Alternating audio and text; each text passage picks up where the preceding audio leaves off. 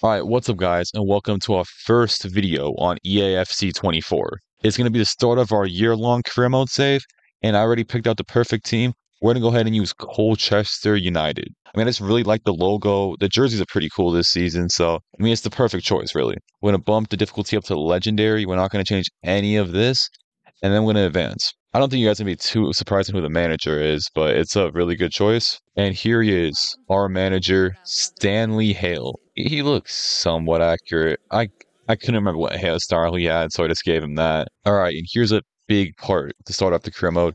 Do we get anybody special in the youth academy? We got a couple decent players, like straight on. We got two decent goalkeepers. This one's not very good, but we got two decent goalkeepers.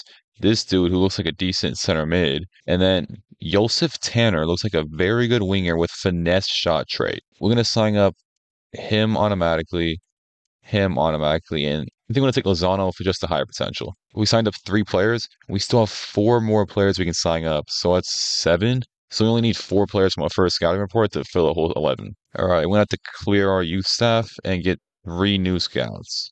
I'm gonna get a 2-star Elijah Slater, and then a 2-star Croatian dude, and the last one's gonna be a 2-star, 3-star French dude. We're gonna just do England any straight up because we want any. One of the ones I really found out, I'm gonna change these 2 countries so it doesn't matter which one it is.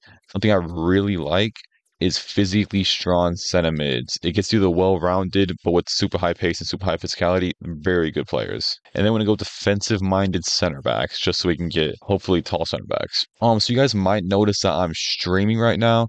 I'm going to be streaming most of the episodes, hopefully, and then I'm going to edit them down into a normal video form. I just feel like it'd be more fun that way. All right, so as you can see, we got them edited. We're going to scout Brazil and San Marino for the 2 other ones. I know I could just scout Brazil, but in the chat, someone put Brazil, so I decided to go with Brazil. So here we are. So here we are for the first monthly scouting reports we got.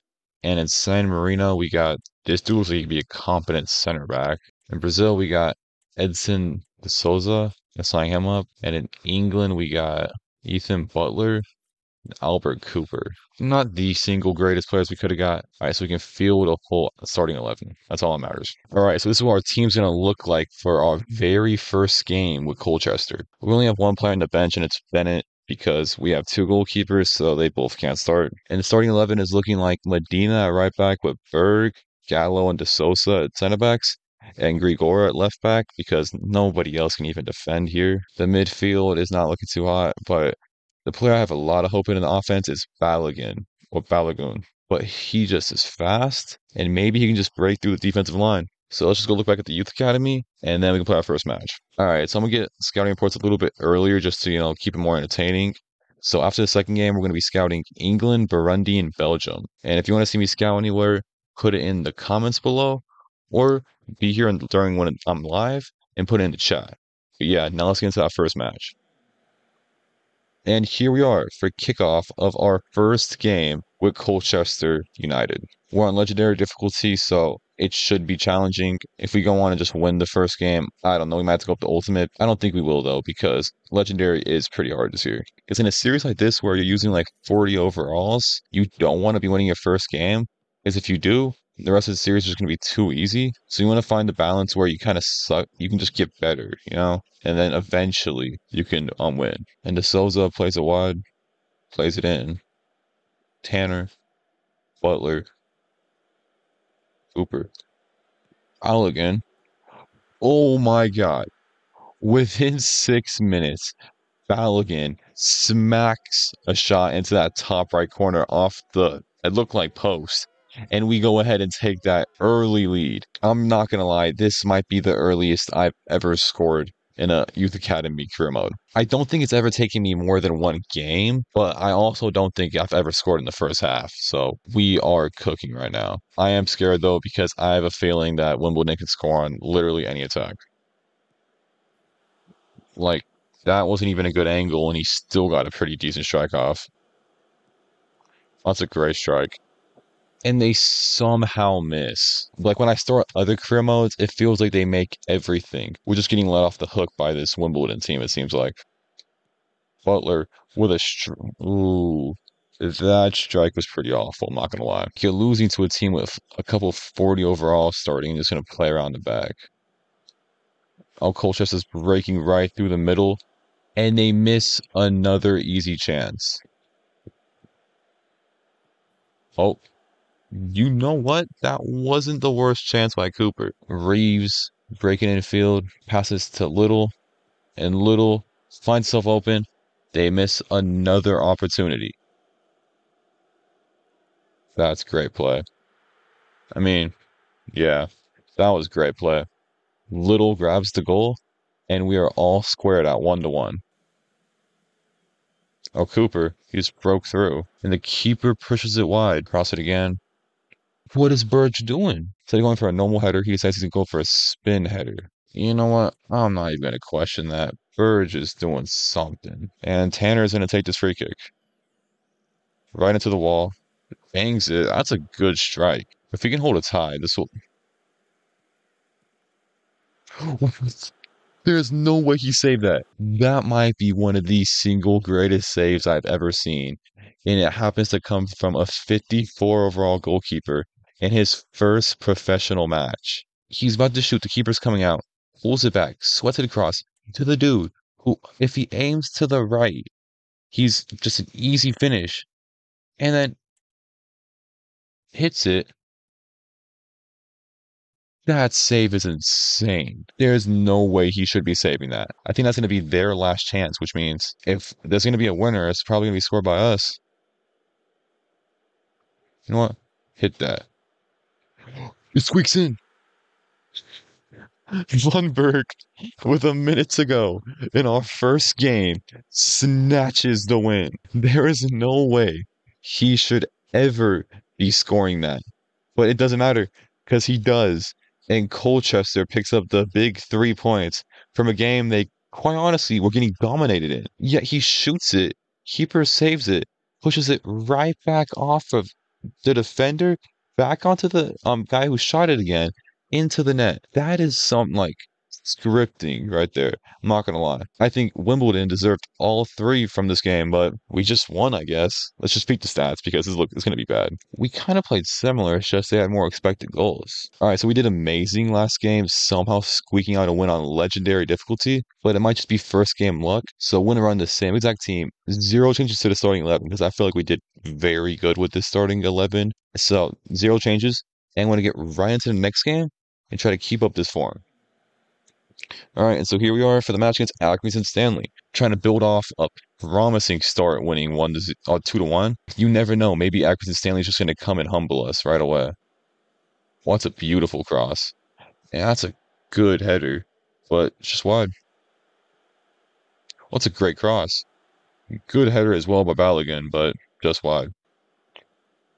Beautiful tackle, and they're in. Mick Connellville grabs the goal, and we are down 1-0 very quickly. We got Cooper. Cooper just ran through their defense, tries to slot it home, but Savin saves it. Damn. They're in. And they score. It's the same man again. Yes, it is. And we're down 2-0 to Accrington Stanley. And honestly, I'm not even that mad. I feel like our defense is holding up much better than it should be still. Butler have a crack. Butler does have a crack, and he cracks the outside of that post. But Lungun, oh, that's a good save. Falls right to Cooper, though. We'll get that ball. All right, he wants to celebrate. I don't really care. You can celebrate, Cooper. Because Cooper grabs his first goal for Colchester in his second game. I mean, it was a good play. Balogun gets in. Save is kind of iffy because it falls right in front of the goal. And all Cooper has to do is tap it in on that empty net. And now we're only one behind them. But that gives us like 3 minutes and probably some change with extra time to grab this equalizer. Balogun in again. Balogun drags it like 4 feet wide of that post. Oh, beautiful. Lundenberg. That's a great save. Play it back. Oh, Lundenberg had the chance to equalize with no time remaining, and this time he couldn't finish it off. It's a shame. We end up losing 2-1, but I mean, it's cool to get humbled. If we just won every game to start off with, I don't think it'd be a very fair series. So, you know what? I'm fine with the loss. But now we got more monthly scouting reports. Let's go look at that. Right there, that's the new scouting reports where it should be. Yep.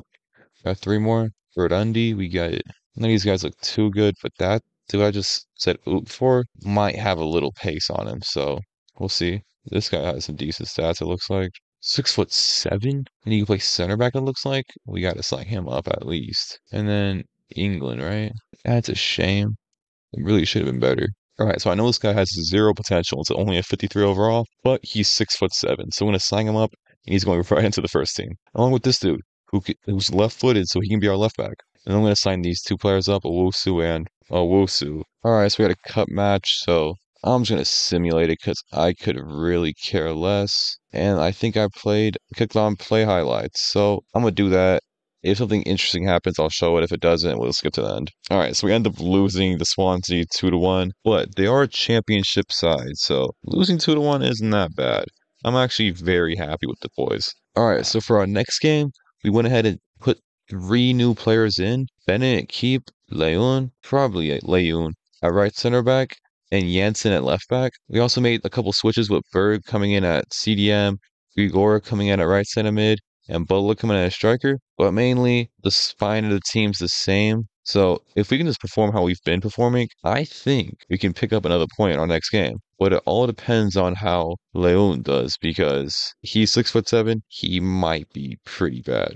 But he also might be the most dominant defender we ever had. So you never know until you try. Yeah, so here we are for the match against Sutton United. And after our last two matches, winning 2-1 and losing 2-1, I'm very confident in against any team we play. They're playing right through us. Gallo wins the ball back, loses it right away. And Bennett, they just slide it right by him. And we are down 1-0 pretty early. Oh, they're cooking me right now. That's Yeah, that's a good play. They get through the whole defense and just slide it by the keeper at his front post. I mean, nothing he can do there. He was left out to dry. So far, I don't know who's the better keeper, Bennett or Lozano, because neither of them have had, I mean, to cut off what I was saying there, Balogun just scored a very nice goal to cut it back to 1. So let's just get back to half field and try to get another one now. Oh, but as I was saying, I don't know which keeper is better. Neither of them have been given the real chance to make quality saves. Like, yeah, that shot's kind of right at him, but he's showing something. Good save from Bennett. Just get back in time, block the angles. I really thought our center back had the angles blocked there. Apparently he didn't, and Leon gets caught out for the first time this game, I would say, really. Yeah, we're losing 3-1. We conceded 3, but I would say there has been positives from the defense. Like Leon, it looks like nothing's really getting by his side, well, except for that shot, but can't we really blame him? Like, look, he gets the ball again. He gives it away, though. A lot to work on is all I gotta say because I mean obviously this team's a work in progress, but the glares are becoming a little more obvious against Sutton right now. This is kind of the game I expected the first one to be, where yeah, I'm more even with the team. They're just scoring a ton against us, and maybe the team's just finally putting their foot on the gas now because we are down by 4. Oh, they play right through us. That's just a splendid finish once again. I can't even blame Bennett for these goals. I don't want to believe the coincidence, but it's there. That's a crazy strike, but good save. Another good save from Bennett. Bennett is showing out this game. It's just the defense is kind of leaving him out to dry sometimes. Oh, that is stunning. But he strikes the ball right at the keeper. Oh, there he is. Balogun. In on goal. Smacks it. Top corner. There's a minute and a half. We're down by 4. You can celebrate Balogun. I really do not care. I mean, look at this. Balogun has like 47 finishing. But he's actually finishing off his chances quite well these games. I'm not saying Balogun's going to be our future striker. He's going to be up there whole series, but he could do a job for a little bit because his finishing's not as bad as it says. There's a lot of positives to take out of this game. Like there's one big negative, we lost by 4, but there's a couple positives. I'm like what I'm seeing from was it Leon? I just don't know if the Sosa is gonna stay because he's just not really cutting it right now. Also, we got to change our CDM. Berg is abysmal there. He did nothing all game. That's gonna be for next episode because we need a youth academy scout for that, and we're just not gonna get one until next episode. All right, so we're gonna run with a very rotated team right now because there's a couple players that are tired, like Jensen, Leon, and Grigor, who all did good last match. They're just tired, so I need to take them out. So Berg drops back to center back, and both the Wusus come in at the mid. Lundberg comes in at left wing back because we don't have anyone else that can play defense on the bench. So we're gonna run it like this. All right, so here we are for our last match of the episode against Crawley Town. It should be another hard match. I have no clue how we won that first match 2-1. And we also have a lot of rotated players coming in, so just see how we do. Up there in. And Lozano makes a crazy save to get down to that. Oh. Well. Within 11 minutes, we're down 1-0. Not looking that great. And they shoot again, they score again. I don't know why I'm surprised. This is what I expect from the beginning of a career mode. I'm just have a little high expectations because we won the first match somehow. Balogun in behind. We cuts his defender. Balogun finishes, and we make it 2-1. So Balogun really is carving out a name for himself on this team. What a tackle! Lundberg.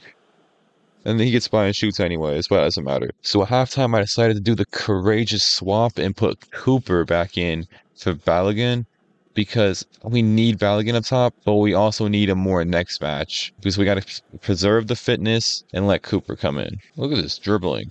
That is insane.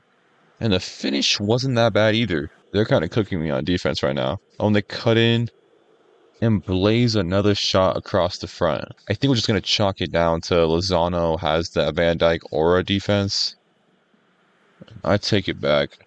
Lozano is abysmal. Now I'm playing, but it's just funny I was gassing him up and he gets scored on right away. Oh. It falls to him in the box again, and he makes it 4-1. There's getting a lot more clear-cut chances this game. Oh, that's beautiful. And they smash it into the roof of that net. And now it looks like we're down by 4. Oh, it's a good cross. That's a good save from Lozano. And that's to do for the game. We end up losing to Crawley Town 5-1. And it was kind of embarrassing, I'm not going to lie. But just like every game we get embarrassed in, there are a couple positives. In this game, it was literally just a striker Balogun. Alright, so this is going to be the end of the episode. This is what the team is looking like. We'll be adding like player of the episodes and stuff. I'll be deciding on them. Maybe someone can comment on them and we can have a discussion about it. But I feel like for this episode, it's really between 2 players, Balogun and Gallo. So here's the thing. I want to give like a +1 potential, maybe a +1 to 1 attribute. I'll do +1 potential to Balogun. And then for Gallo, for his first man of the match, the first one of the series, he gets the captain's armband. I just feel like he deserves it. This episode live, just subscribe to my channel, and you might catch me live one time over the weekend usually. And now, we'll catch you later. Peace.